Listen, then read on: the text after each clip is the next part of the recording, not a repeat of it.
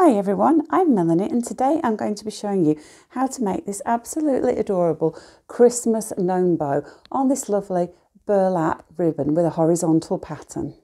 A couple of things to notice about the ribbon. It's single-sided, so the pattern is only on one side, and there is a top and a bottom to the design, so it's a horizontal pattern.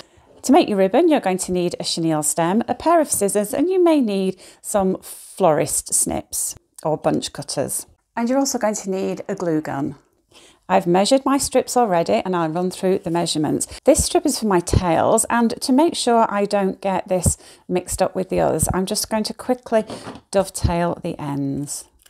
So just snip diagonally across. I like to fold mine in half, and then from the point, the points here just cut upwards, and you get a really nice dovetail effect.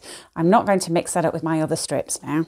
I've cut 5 other strips. This is 20 inches long, this is 18 inches long, 16 inches, 14 inches, and a small piece of 5 inches. I'm going to start with my 20-inch strip, turn it so that it's face down. I'm just going to find the centre and position that on this 10-inch line here. Okay, so you're going to need to just fold your ribbon over a little, and I'm making a loop that is a little over 4 inches. So I've just gone slightly to the left of this centre line, and then do the same thing with this side. So you're going to want another loop that is a little over 4 inches, about 4 to 4.5 inches, and you can see that we've overlapped, and then just scrunch the ribbon up, and with your chenille stem wrap that around the centre and give it a good twist to secure that.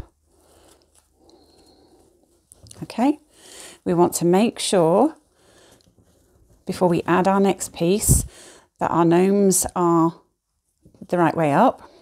And I'm going to take the next largest piece, so this one's 18 inches, fold in half to find the centre.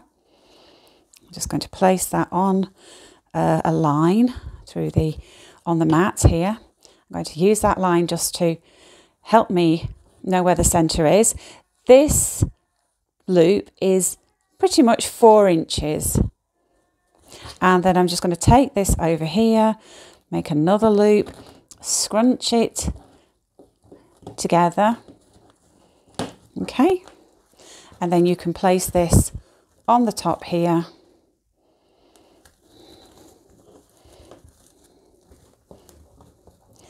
And twist it around, okay? And then give it a good twist. Again, making sure that everything is the right way up. So our gnomes on each layer are the same way up. And then this is our 16-inch piece. So again, find the centre. And then I'm going to make a loop that is a little under 4 inches.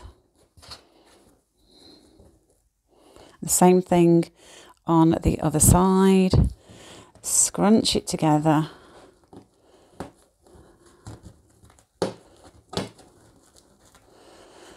Place it on the top of your chenille stem and twist it around.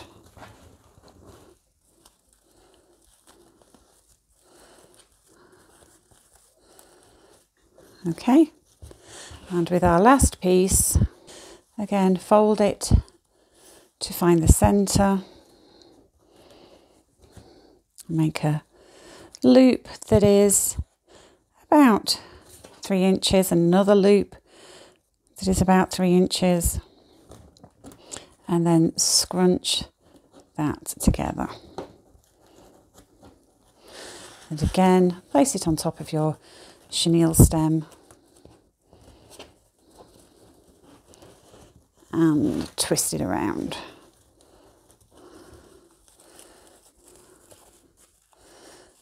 Okie dokie. So that's what we've got. For the tails, just fold the tails in half.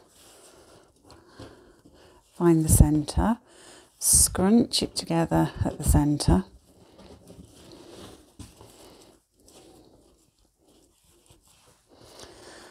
And then you can position this on top of the bow. Bring your chenille stem around the back and wrap it around.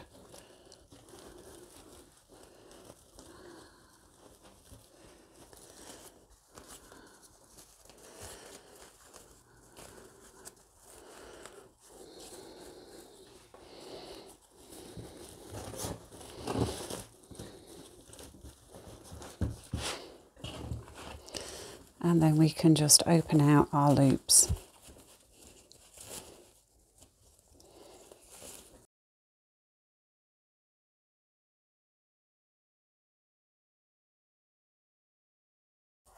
And then this little 5-inch piece, I'm just going to glue.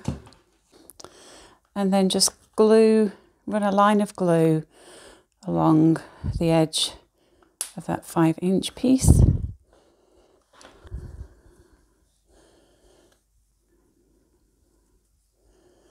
And just stick that down so that you've got one of the gnomes facing.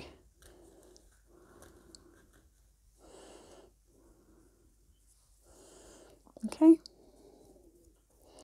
And then this will go at the centre here. So we just want another line of glue along the back.